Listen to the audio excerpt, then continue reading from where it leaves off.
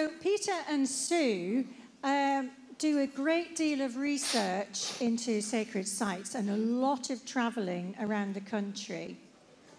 And they also use music to, as they describe it, to re-enchant the land. And of course, the chant is to make song. So to enchant is such a beautiful, beautiful thing to do. And they're going to tell us all about that. So ladies and gentlemen, a very warm welcome to Peter Knight and Sue Wallace. Thank you.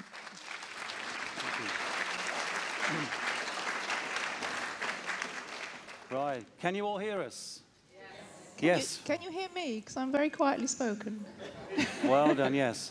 Eyes down for a full house. Oh, that's a different evening. Right, okay.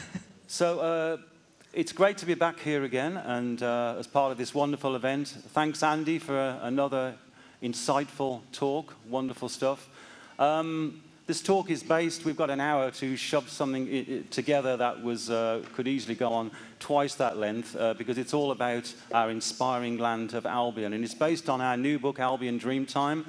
All things begin and end in Albion's ancient druid rocky shore, William Blake said.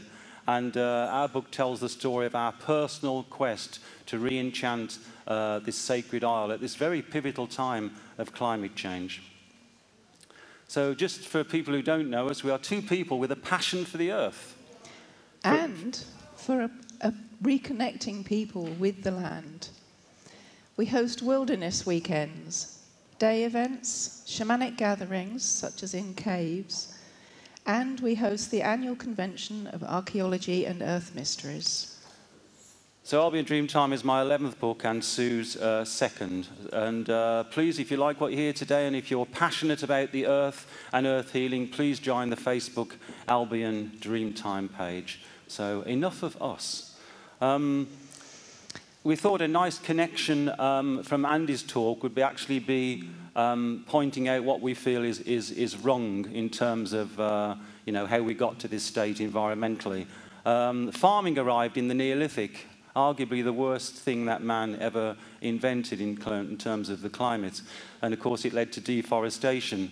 It led to land ownership. Land is now somebody's property and nature has to be controlled. Stone sites were erected. One of the reasons they were erected is to enhance productivity, of course, in the land. And science, as ever, seek to deprive nature of her spirit. And of course that's led to controlling politics, which Andy very eloquently spoke about. And we're now in an environmental emergency, you may have noticed. The governments are being far too slow to act. And all the conspiracy theories will amount to absolutely nothing if the planet is no longer able to support humanity. So as a species, we've lost our way. And personally, we often feel the pain of the earth. So personally, we have turned to the land for solace and guidance and truth. We're not aware that the land and the spirit of the land has ever lied to us. That's not what it does. It'll say it as it is. So this is how we cope with the bonkers mental madness of the world, which Andy speaks about. So our quest has been to seek out Albion's original sacred places, all of which are natural. Before any stone circles were ever erected, all the places we held as sacred were natural ones, such as waterfalls, rock features, ravines, caves, and ancient forests. And we want to return to simplicity, because we've overcomplicated our spirituality and our lives. We want to return to some kind of primal awareness, how we all used to be long before it was brainwashed out of us. We want to develop an environmental spirituality. So Albion Dreamtime had to be this joint venture of the balance of yin and yang, the two of us working on the project together. Because if there's one thing that nature teaches you, it's that it likes to have yin and yang in balance. You could say that's the Earth's job description. It seeks to create balance wherever it can. And the only time you don't see balance, usually of any description in the planet, is when we've rolled up. So we seek to connect with the hunter-gatherer pioneers of Albion, this sacred land, the spirituality of the Neanderthals and the Mesolithic people. They're not primitives. They actually had something that we've lost, and that's this close personal relationship with the land. They lived in a symbiotic relationship with the earth. They only took what they needed. Isn't that a lesson for us today? But from the Neolithic, people took what was necessary to live as farmers, and that is a distinct difference. So there's plenty of evidence for spirituality prior to the Neolithic, that Neanderthals had a spiritual context, and certainly that the Mesolithic people had a sense of spirituality. It was times when nature provided and spirit guided. We all once had the sensibility of a shaman. Everybody once had that feral connection with the earth, but of course, once farming came along, and arguably just before that, we've handed our power over to a ritual specialist called the shaman. And, that could be argued was of necessity, because we're not hunter-gatherers anymore. We're now generally all in one place, which is not good for us. So symbolic landscapes is one of the key factors of the Dreamtime. We studied the Aborigines of Australia and the Native Americans, and they all believe that the earth was created by the gods and beings, the creator gods, and myths are inscribed on the land even today. So it's the landscape that gifts the stories. Isn't that a wonderful concept? People don't invent myths and stories. We are gifted them from the land when we attune with the land. What a wonderful concept. And the landscapes are imprinted with memory. And the one thing any Aboriginal will tell you is that the dream time is still now. Because if anything, the dream time is the concept of no time. And you see the wonderful images on there, the bottom two images there. I could easily perhaps fool you that those are two wonderful anthropomorphic rocks in the outback of Australia. But actually, they're both in England. Ooh, I like that. Ooh, let me, ooh. I said they'd be nice to you. This is Sue's first big talk in front of a conference. I think we ought to have a special welcome just for Sue. Oh.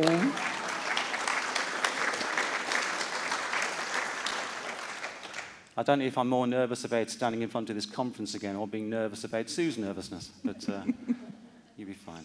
So yes, those are all around us in Albion, and we were seeking out these Dreamtime places, so we don't have to go to Australia or Yosemite Park and things like that. It's all around us. And there were giants in the earth in those old days. That's from the Bible.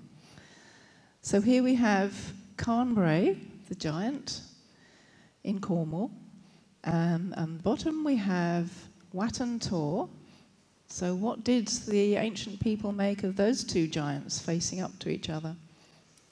And the one we see on the far right is a giant spirit of place, shall we say, that we spotted underneath the waterfall as it pours over the cliff into St Audrey's Bay in Somerset. So when I was doing the Dartmoor Mindscapes book, I soon spotted that a lot of the stone circles, a lot of the alignments and the stone rows on Dartmoor are lined up with the natural sacred places, because that's where the gods are residing, that's where the ancestors are living. And there is a little section in the new book about that. Top right, you can see how the two major stones at Merivale are actually aligned on the Tor, and there's lots of examples I found about this. The bottom picture, you can all see the face in the rock there. Yeah, and the space in front of it has been cleared, to make it a ritual setting. And my right foot is standing on an altar with a rock basin. My left foot, this stone has been raised, this stone that looks like a serpent coming out of the land, and is resting on a spherical ball.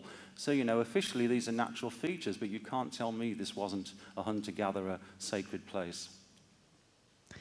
Once upon a time, long, long ago, there was an enchanted land called Albion. That's the first words in our book. Somehow it needed to start like a fairy tale. Because this is the land of giants, the Fae, dragons, Urtha, Merlin, and Gwyn ap Neith. Myths are draped across Albion and are usually associated with very specific natural places. The land will actually communicate with you if you sit and listen with an open heart. So Albion is the land of myths. Wow, is there any corner of Albion that is not absolutely stuffed full of myth? And I think this evolved from early people seeking to explain through stories their world about them and their experiences. So we sought out Albion's mythologized landscapes. So how are Dreamtime stories birthed? Because they certainly were being told in Britain long ago. Perhaps through simulacra, anthropomorphic rocks, trees that resemble something. We've all seen clouds that look like dragons, and we've seen trees and rocks. The one on the right is the Crone Rock at Hound Tor. Again, that's in Devon. And the pulse of the earth energies. They were perhaps dowsing and naturally feeling the serpent energies of the earth as it flows across the landscape. And of course, shamanic journeying, where you're journeying with intent to go to other dimensions and to contact other beings on the landscape. Ancient people would have been regularly in contact with the elementals. And what would they have made of natural phenomena, such as storms, that wonderful thunderstorm we had just earlier this week? What would they have made of rainbows, fog, the moon's phases? They would have made up stories and myths about this.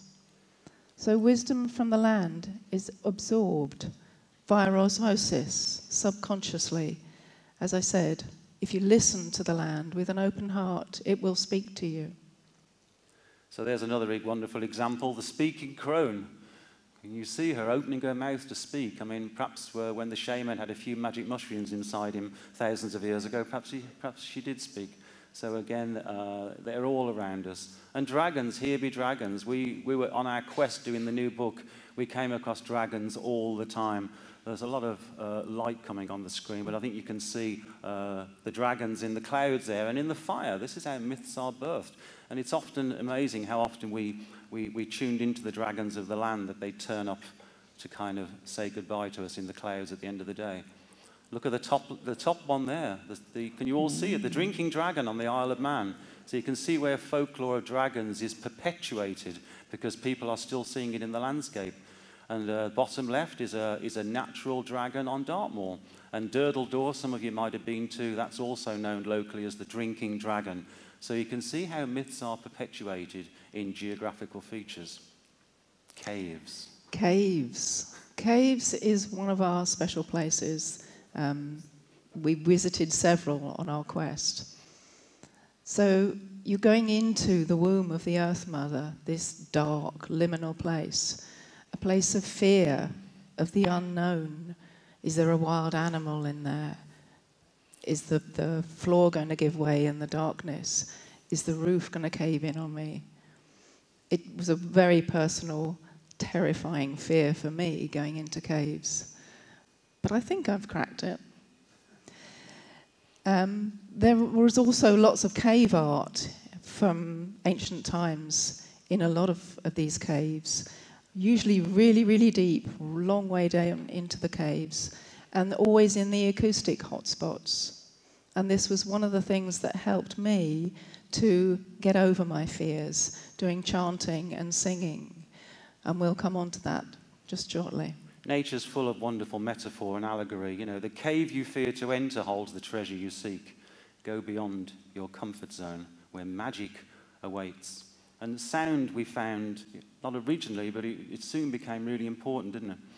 Because I was chanting in these caves, partly to calm myself down, but also because the acoustics were so incredible that I could chant and hear my voice coming back at me with all these echoes. But it also seemed to change the energy of the place. So a place that we might turn up to that didn't seem very nice at first, if I chanted, it would change it completely and then became much more welcoming. And each place revealed its own unique song, because I would always listen to what the cave wanted, and it would give me just a little short phrase of a few notes that I would then just hum back very gently and gently drumming. And it was like it was the signature for that spirit of place. And often when we left that particular place, we couldn't remember the tune afterwards. Like our memory had been wiped. Or senior moment. It's a senior moment, yes, maybe. It's as if we're not allowed to use that song anywhere else. It was that personal signature, wasn't it, of of the place. And what you see in the bottom left-hand picture there is actually just me playing rock music by picking up a few pebbles. If we'd been on a long journey and hadn't taken drums with us, just tapping on the wall of the cave would often create very unique sounds. And we think this was done thousands of years ago. Rock music. Rock music, yes. Wilderness. There's still wilderness in Britain, in Albion, sure. You go to parts of Dartmoor, around the coast of the southwest. You go to Wales, you go to the Highlands or central Scotland. You can walk for days without meeting anybody, you know. And so wilderness is, you suddenly get this sense of spaciousness. It's a bit edgy. What's the weather going to do next? It can change really quickly, and it can be challenging. It gets you out of your comfort zone, and that can often be where the magic happens. You know, when the ancients and tribal people of today, you know, go on a vision quest, it's not all fluffy bunnies. It's meant to be difficult. It's meant to be hard, and hopefully you come through the other side changed. And that's what wilderness, I think, does to us. It was once said to seek wilderness is to seek wholeness. There's just one example of one of our sites. The fairy pools in Skye. Oh, what a place. Wild nature, we say, where I go to lose my mind but find my soul. The enchantment of water. Water is essential for life. If it wasn't for water, we wouldn't be here. It's very special stuff. And springs, these liminal entrances to the underworld, where fresh water just bubbles up straight out of the earth. It's magical. How does it work? It's incredible. I mean, without going into all the technical stuff about geology, it is magical. And water holds memory. We all know that from homeopathy and from the work of Masaru Emoto. Water is so special. It has this cycle of water that is the metaphor for our lives, from the springs to the rivers to the oceans, evaporation and clouds, and then back as rain. Water is really special.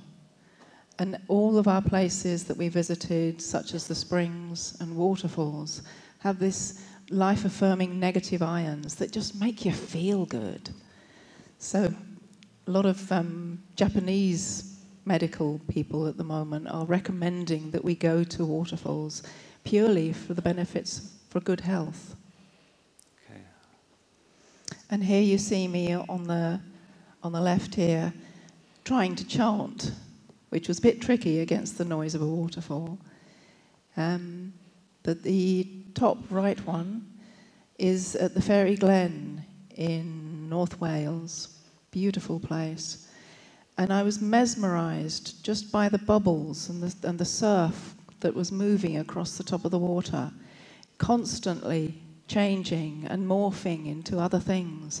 It was like a dragon 1 minute, and then it would turn into maybe a rabbit or a hare or a wolf, and then it would be off again.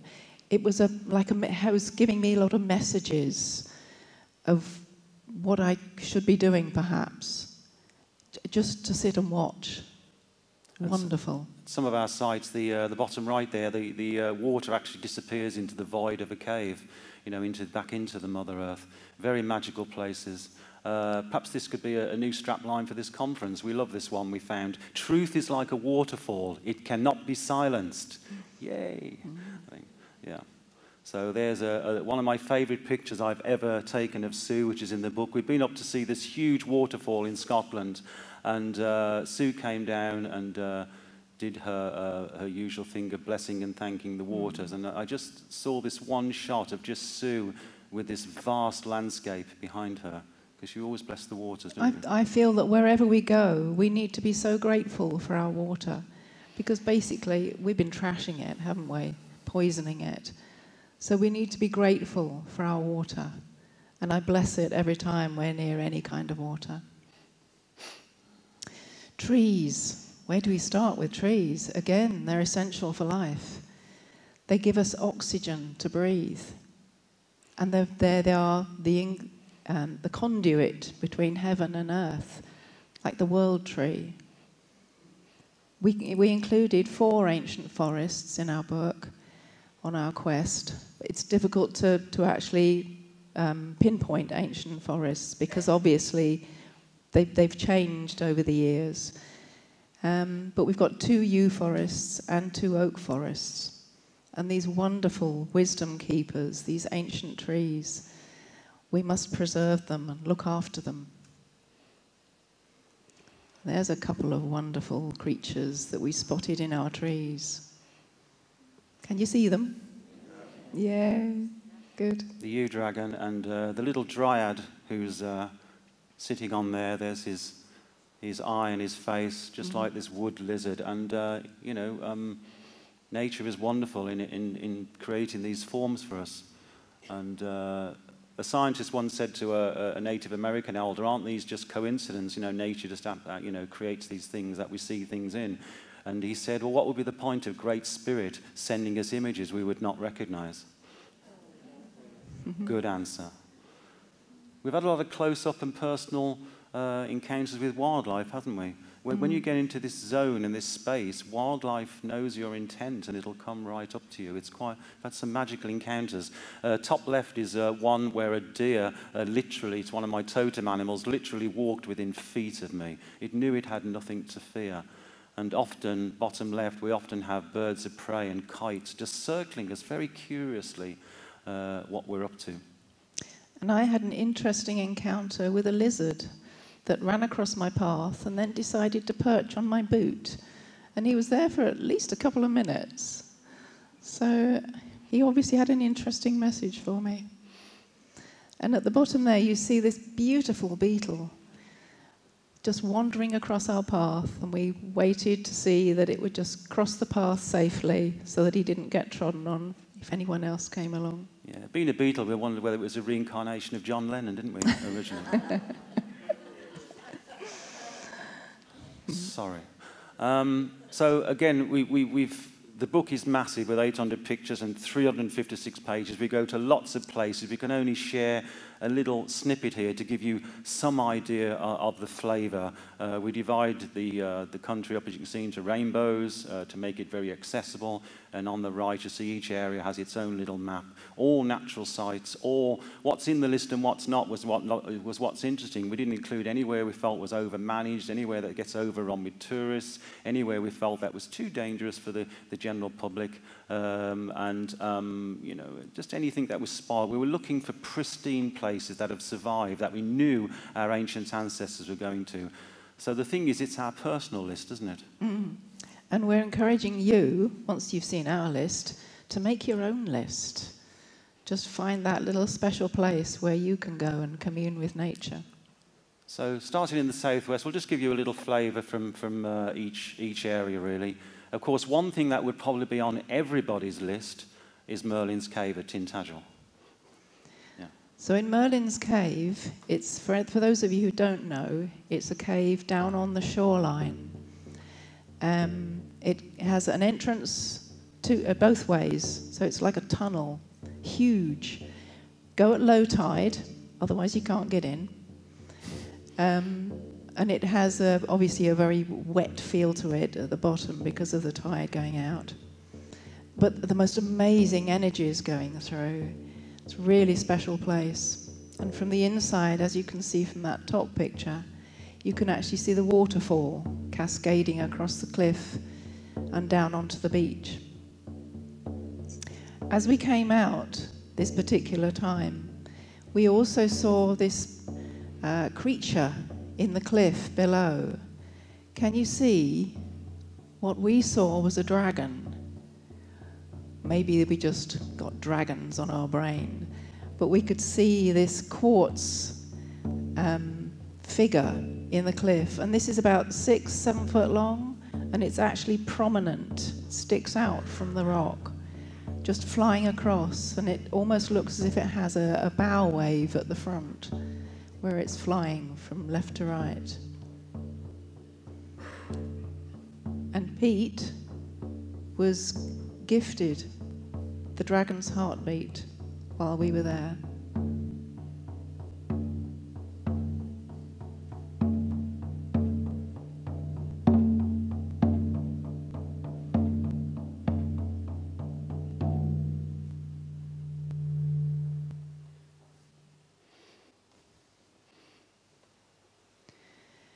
At the Cheese Ring in Cornwall, many of you have probably been to the Hurlers. You may have walked further on to the Cheese Ring. Incredible place. What did the ancient people make of these rocks, all piled up on one on top of the other? I always think they might have thought the giants were playing Jenga. Something like that. Something like that, because we had an interesting encounter with a raven, didn't we? The raven, I think, spotted us coming, and he was circling around and just obviously wondering what we were up to. And he circled around us for at least an hour, going from perch to perch to perch, all the way around us, keeping an eye on us. At one point, we were sitting for quite some time on one of these rocks just to have our picnic. And I realised that we'd actually sat on one of his favourite perches. I could tell from the bird poop all over the rock. So I had a little conversation with it and said that we were sorry that we were taking up his space. And he was okay about it. Another magical place that not many of you might know of is just off the Devon coast, called Thurston Arch.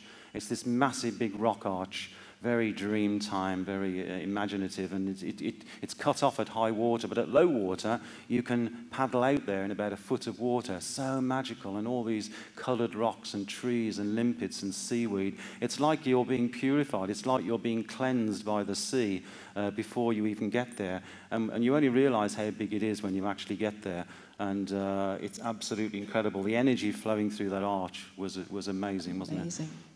And as you can see from me standing there, the water was like a mill pond. And this is the sea, 300 metres out from the shore.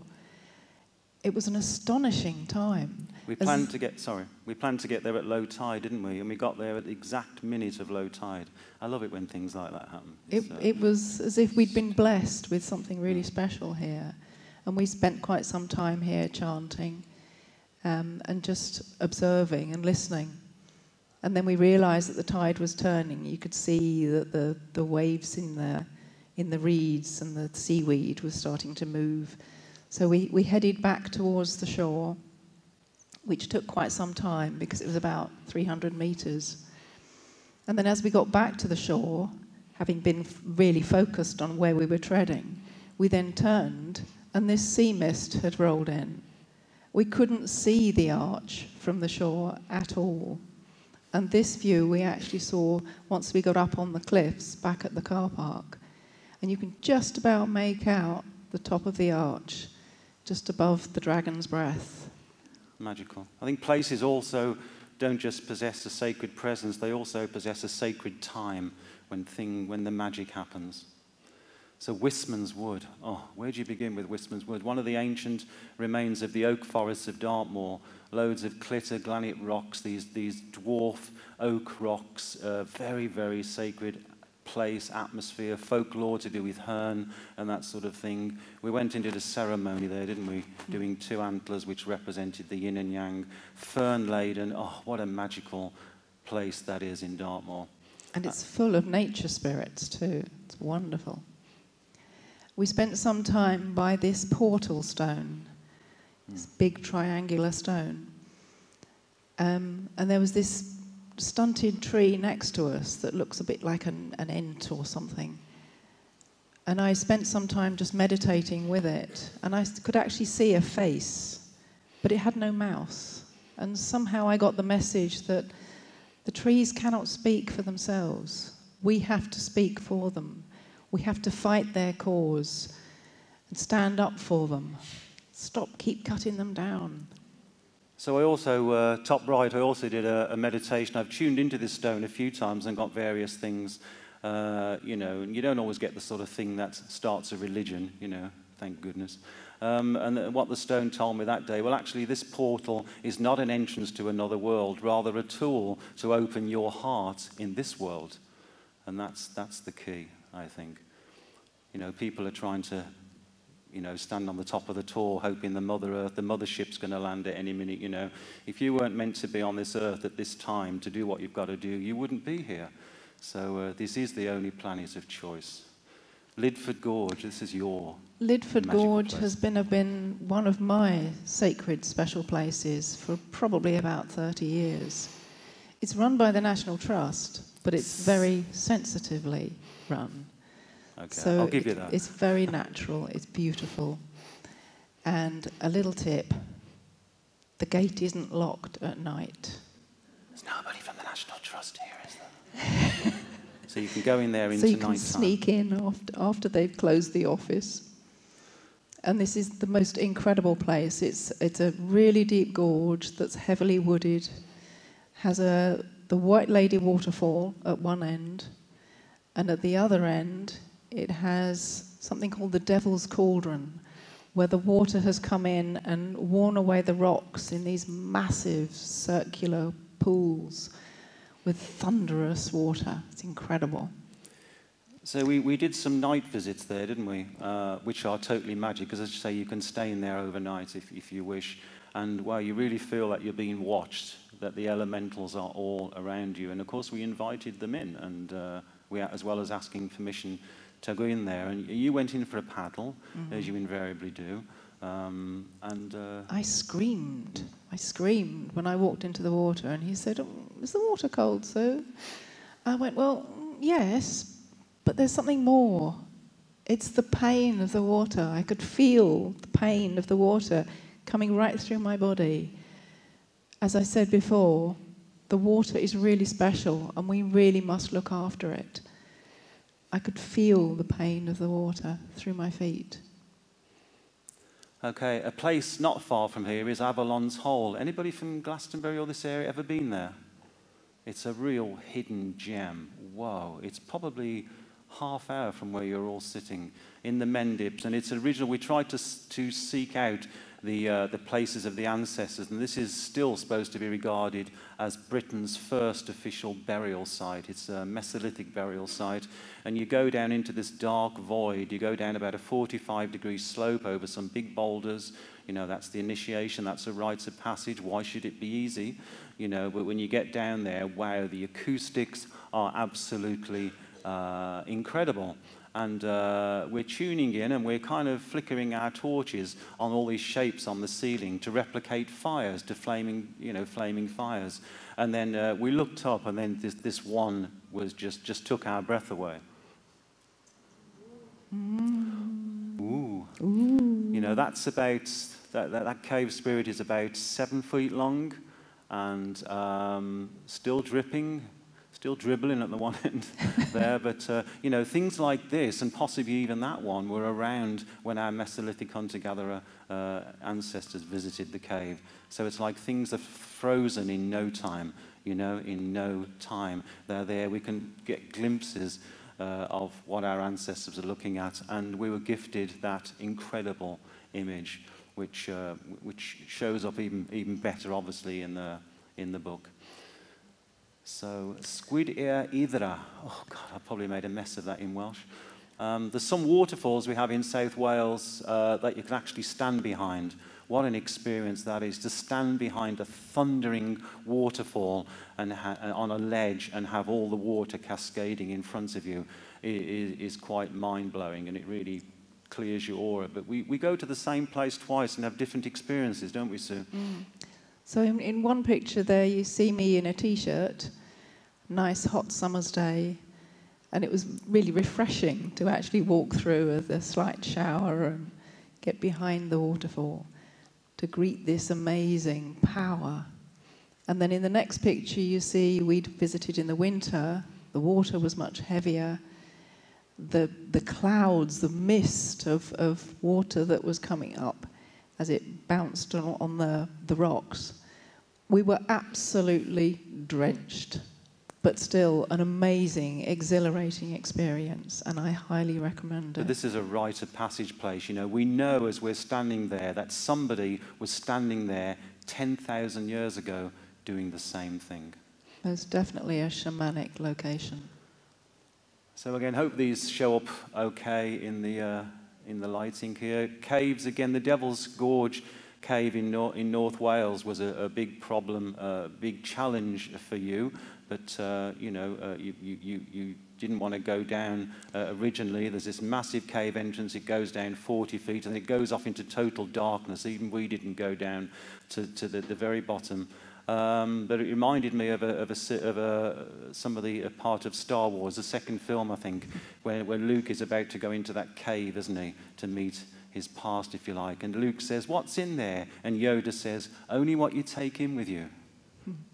What a wonderful scene. So it's all about, for Sue personally, was about going through your fears, wasn't it? Yes, you can see there's quite a lot of fresh rockfall there. And it took me about 20 minutes to actually venture about that far down. But I did finally get further down into this cave. It's a massive cave inside, and it echoed like a cathedral. It was beautiful to sing in. We timed the echoes from the drum and the chanting at 6 seconds. That is an extremely long amount of time. And we haven't got time to do it today, but we're doing this talk at the Glastonbury PLG in September, and we're going to play 3 videos from our caving ventures there, because obviously there's not a time limit on that, so please join us then. But the acoustics in these womb spaces are incredible. A bit like, the White Spring, the acoustics there are pretty cool, aren't they? But you come down into this place, wow. So another cave, King Arthur's Cave in the Wye Valley, not too far from here. We do drumming sessions here with groups, so you can sign up and come along. It's an Ice Age cave. Obviously the name, there's Arthurian folklore there to do with Merlin and buried treasure. One of the places Arthur might still be. It's amazing how many of those are still around, isn't it? Arthur's all over the country. So it's a very, very special place. And there's a side chamber which is pitch black unless you illuminate it, and Sue is there standing in this pitch black chamber, and you can see on the wall there, again in the book they are clearer, you can see there's these spirits just hanging there on the wall. And on one of our visits I wasn't getting anything through at all, so as often happens we go our separate ways when we're at a sacred site. After we had growled bear growls and howled like wolves, we then have a quiet time. Sue goes off into the dark chamber to gently drum and chant, and I sit in the main chamber and tune in. A bit frustrated I was. "Are you here, Arthur? Are you here?" I ask. The reply is immediate. "I, Arthur, am here, and will be as long as you remember me, for I am the spirit of the land, the spirit of Albion." My heart opens as Sue continues to chant and drum, unseen in the other chamber. "What should I do?" I ask. "Do as you are doing, for as long as people re-enchant my name out in my sacred land, then one day the spirit of Albion will surely rise again." I reply, "Thank you." And at that exact moment, Sue in the other chamber falls silent. So she had been the voice and the drum that had woken spirit, and I had merely been the scribe, if you like. And all of a sudden, the trees, there was a rush of air, wasn't there? And all the trees rustled outside, as if in acknowledgement. It was quite a magical time, and it's the sort of time all of you can have. Thor's Cave, another cave. Wow, massive, near Ashbourne, Peak District. And it's like walking into the body, the carcass of a dragon or some huge dinosaur. And all the chambers, there's some side chambers which often look like the eyes of skulls. And we wandered round and we wandered round. An absolutely massive place associated with Thor, because often loud clapping sounds were heard in there in the past. And it was during a real drought, wasn't it? We hadn't had rain for weeks. It was a long, hot, dry period. About this time last year, same as we're having now, really. And I thought, where better place to chant to Thor than in Thor's cave? So I was just gently drumming, "Thor, oh Thor, please send us some gentle rains." And it did. And it did. About 2 days later, okay, it took a bit of time to work, but it worked. Well, he is a god after all. He'll do it in his own time. Yeah. And I noticed that there's a second entrance that the sun was shining through, and being the inner nerd in me came out, and I thought, we're just after the solstice, and the sun is going to come in through this narrow chamber just before it sets into the hill opposite. And so we stand in this side chamber, and it was a bit like Indiana Jones, you know, where he's waiting for the sun to come into the map room, and we wait, and the sun appears, and then it fills the whole of this side chamber, and that will only happen at the solstice. And then gradually, as the sun moved round further, the beam got narrower and narrower and narrower. And in the end, the only thing the sun is shining on just before it set was this magnificent natural monolith with a huge light-coloured or quartz block on the top. And that was incredible. So it's this thing about sacred time. Sometimes it's about being at the right place at the right time. If we'd have gone there a month afterwards or a month before, we wouldn't have got that experience. So clearly, the site wanted us to pass it on. And from where we were down on the ground, we couldn't see that massive crystal on the top of that rock. We only saw it in the photograph when we got home. Yeah. So we've got to go back there and take a look. Oh, yes, yes. So Ramshaw Rocks near Leek is another great northern place. This wasn't even on our original list. We just came past it and saw these rocks on the road, and we thought we had to go up. And they are full, they're millstone grit, purples, reds. It's like being in the Australian outback. It really is an amazing place, full of huge rock giants. And, that's how the millstone grit often weathers. It's a true Dreamtime landscape. If you took an Aborigine up here, they would totally relate to it. And the two of the best places we find. Ooh. Ooh. So we call this Buddha, Buddha with a hangover. Buddha on a bad day. Yeah, Buddha on a bad day. So this is about 40 feet high, this rock. This is ginormous. And the thing is, millstone grit weathers so slowly, that's why they use it for millstones, that this looked very similar thousands of years ago. Those simulacra I showed you on Dartmoor, the Dartmoor granite only weathers 0.5 centimetre every 5,000 years. So therefore, everything we're showing you here would have looked virtually the same when our hunter-gatherer ancestors were coming, and I find that's really amazing. I found this rocking stone. All around the world, rocking stones are held as sacred, and with all my might, I just about managed to get it to move about an inch. Looks a bit like an elongated head, I would say. Yeah. Oh, we're in the right place here, aren't we? Mm-hmm. Elongated heads. So another great place that some of you might have heard of is Lud's Church, and it's like walking into Jurassic Park. This narrow canyon, several hundred meters long, full of ferns and greenery, and there's pinch points where the energies are really squashed in. It's as if, you want to almost, is the rock going to squash me? Associated with Lud, the sun god, of course, and this was a very special place. And we ended up we felt we had to do We processed all the way through, went up to one end and drummed and chanted all the way through in a procession, because somehow it felt as if it would something that would have been done in ancient times. So another place, again, is, some of you might have been to Dovedale. You walk along the river there from the National Trust hut, you go across the little steps, the stepping stones across the river, and then most people usually turn down. But if you go further on, just off the beaten track, there's this huge arch, which must be 50 feet high. There's me down there, a massive arch. This really is like going into you can tell it's a rite of passage pace. And if you scramble up the tops, up a 45-degree rubbly top, you actually come, it shows up in the book, there's actually a cave further on. That is your destination. And I hope it shows all right in the pictures. Yes. Talk about dementors, This is the guardian spirit of the cave that you go in. And the acoustics in there are amazing. But look at this. You couldn't... when you go out on the landscape, you don't need Photoshop. It's all there for you. So as often happens, I went sky-clad. Who the hell can tell us that we can't take our clothes off when we feel like it? And knickers to that. So and this was really interesting, wasn't it? Or rather, no knickers to that. Yeah. So we found this is a natural feature near the back of the cave. Again, talk about elongated heads. This was just a natural feature in the rock. It shows up better in the book. You can see this head, this eye, the nose, the mouth. It's incredible. And it's probably looked like that since the Ice Age. This is the incredible thing. So all the shamans and people that were going in there through the hunter-gatherer and into the Neolithic were looking at the same head. And perhaps it was speaking, you know, when you were under the influence of this, that, and the other. Brimham Rocks. Oh. It's a National Trust place, but it's acres of incredible rocks in rock formations that are creatures of every kind you can possibly imagine. It's like a wonderland of rocks. We recommend it highly. Yeah, your totem, one of your totems is the bear, isn't it? And this is the dancing bear, they call this. And this is called the Sphinx, but I think it looks all the world like a dragon skull. How about you?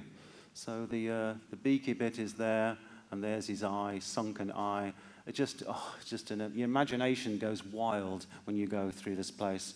It's a place where you can scramble into. I love scrambling into little claustrophobic faces. Call me weird places, but you know, this is an amazing one, isn't it, Sue? That really caught your imagination. Top left is the Druid's writing desk, but I think it looks more like E.T., don't you? Yes. Thank you. Definitely, yeah. The one on the right is actually a 200-ton rock called Idle Rock, and it's actually 200 tons is balanced on a pivotal bit of rock, 18 inches across. So this is a leap of faith, isn't it, Sue? Mm-hmm. So Sue's on it. It actually looks as if I'm trying to push it over while Sue's under there. That's merely an illusion, I can assure you. So, but yeah, again, it's a rite of passage, you know. The shaman might have been there saying, "Go under there, dearie, you'll be okay." And then she climbs up the top and is rocking the blooming thing. So if you stay underneath, then you've passed. So very initiatory landscape. The Malham area. If you've never been there, go. Gordelscar is huge. It's these massive cliffs with the river running through that obviously over millennia has worn its way through the rock. The cliffs there are probably over 200 feet high. Forget Cheddar Gorge. It's amazing. Yeah. And just took our breath away. This river then runs further down the valley and falls in across this waterfall called Janet's Foss. Beautiful place, little wooded glen where the water falls through. And Janet is actually the queen of the fairies. So this place, as you can imagine, it felt really magical, and you could imagine lots of fairies coming out late at night to dance around. So you had a feeling, didn't you? Intuitively, you felt you had to go somewhere. I know from experience, if Sue intuitively feels we need to do something, we do it. So Malham Cove is very nearby, isn't it? And you felt you had to go there just at sunset. We were supposed to be heading back to the car to go back to our hotel. But I said, no, I can't leave here without seeing Malham Cove. And it'd been really teeming with lots of tourists earlier on. But it had gone quiet. The sun was starting to go down. So I said, quick, let's just go up the path and get a bit closer. Well, we got a bit closer, and I thought, no, I've got to get closer still. And I just followed my intuition. We had the whole place to ourselves. It was that magical twilight time. There you are. When all the nature spirits come out. And the whole place was just tingling with magic. It was just an incredible experience. And then finally, we thought, we better go. It's getting dark. We didn't bring torches with us. And we turned, and there was the full moon just rising to see us back to the car. It was another one of those really magical occasions. Sacred time. So there's several places in Northumberland. St Cuthbert's Cave is the most spectacular for me. It's really a rock shelter about 100 metres long, held up by an impossibly narrow pivot of rock. It was St Cuthbert, the famous Celtic saint, had his hermitage there, and his body was taken there on the way from east to west after he died. And when we go there, we saw this rock. But when you get close to this rock, you actually realise there's a cleft right through it. And this felt like the entrance. It felt like we had to go in this way, which nobody else who came past did. They just waltzed it straight into the cave. And the cave is today used by today's pagans. Some paintings and quite a lot of runes all over the place. So have been chalked on. So it clearly is used today by the local people. And the acoustics underneath were quite fantastic. And I had a bit of a moment, really. We call this drumming the dragon, and it's like being under the body of the dragon. Can you see its red claws there? And if we've perceived this, of course people perceived it as this thousands of years ago. There's no question about that. So, and as I'm looking out, I'm also looking at two other rocks which are in the book that are exactly like sleeping dragons, these two boulders. Unbelievable. Yeah. So we were up Scotland, several Scottish places. East Wemyss Caves, we went there with our good friends Gavin and Marie.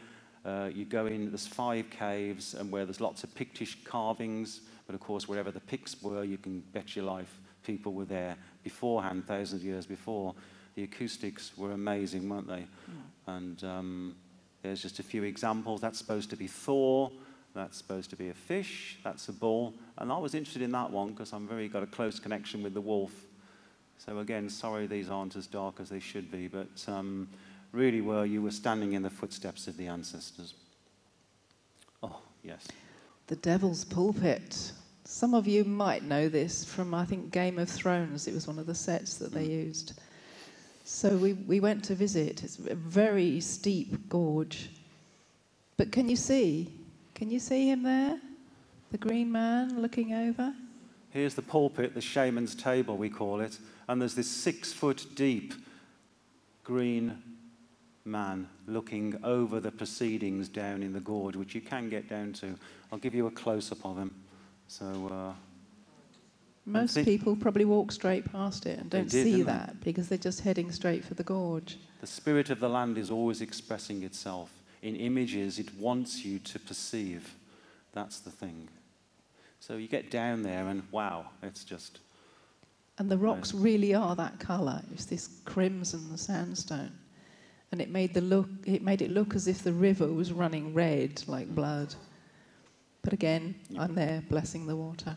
The last place we're going to show you before we sum up is the praying hands, a natural formation, but what did our ancestors make of this? It's associated with Fionn MacCool of Irish myths, and of course it's been Christianized into the praying hands of Mary. I can quite live with the praying hands of Mary Magdalene. I can do that. But Schiehallion, the sacred mountain of Scotland, is right in the middle, and the landscape setting here is everything. It just takes your breath away. And there's another mountain right behind it that this is lined up with, equinox sunrise. The whole rocks are shot through with huge chunks of quartz, because this is ancient Precambrian rock with these huge, this is the oldest rocks in our book. And you did a bit of rock music, didn't you? I did, yeah. Didn't have my drum with me, but just started patting on the rock. As you can see, it's quite fractured and laminated, this rock. And sometimes you get a little hollow behind. So just patting on it, you might occasionally find a bit that's a bit more resonant. So another bit more rock music to do. Yeah. So the chapter before we do the gazetteer of 91 sites, we call A New Vision for Albion. And for us, we go into detail. It's all about connecting and re-enchanting the land from the heart. It's all about intent. The landscape will know what your intent is when you roll up at a site. And to simplify, we've complicated everything. All religions have got complicated. We've complicated the goddess. We've complicated paganism. My word, you know. So we're as guilty as any of the other religions, you know. So simplify everything and challenge yourself. Get out of your comfort zone, please, because that's often where the magic happens. And receive the stories from the land. Be receptive. And also be part of an awakening, you know, that Andy mentioned. You know, environmental activism. How can you be into the goddess and into the land if you're not also a bit of an eco-warrior? How does that work? Aren't we going to fight for our mother? How can we revere and worship her? And then, you know, even a simple act of picking up litter as you go up the high street is appreciated. So we've been suffering from cultural amnesia, big time, but we are now invited to retrieve ancient awareness from the mists of time, let's face it, in the nick of time. And sometimes a simple honouring is enough. So please seek out places where we awaken to Dreamtime, to receive those fleeting moments of gnosis when outside becomes inside. Feel the sheer bliss, sensuality and pure love that results from a deep connection with the land. Leave nothing behind but your love. What doesn't respond to love? So at this pivotal time, we are being called to re-enchant the land, to help heal it. And as we do, you know, it heals ourselves because we are part of the earth and potentially all of mankind. You know, and if we do create this sacred connection with the earth again, because when you think about it, if you love something deeply, you will fight to protect it, won't you? You will fight with all your might to protect a loved one. So that's where we've got to get. And then if we do, perhaps, just perhaps, there may be hope after all. It's a big perhaps. Personally, we don't, you know, in terms of anything in your life really, conspiracies or anything you want to get into, personally, we don't waste time on what we cannot change in the world, you know, but we are passionate about what we can do. And that's the key. So let us walk gently across Albion, this sacred land of dragons, for the dragon is the land. It offers truth, mystery, and new frontiers. Let us be awakened dreamers. The spirit of Merlin, Arthur, and Albion sleeps within us all. So I want you to finish with a little bit of audience anticipation. No, that was at the other end. Participation even, yeah. We're going to be here on our stall all weekend. Come and join us and have a chat with us. But we want you to, that's a line from William Blake at the end, and what a great thing. And we want you to call it out with us. So on the count of 3, we want you to do, awaken Albion, awake. Awake Albion, awake, and let us awake together. You ready? You ready? Yes. Okay. 1, 2, 3. Awake, Albion, awake, and let us awake together. Thank you. Thank you.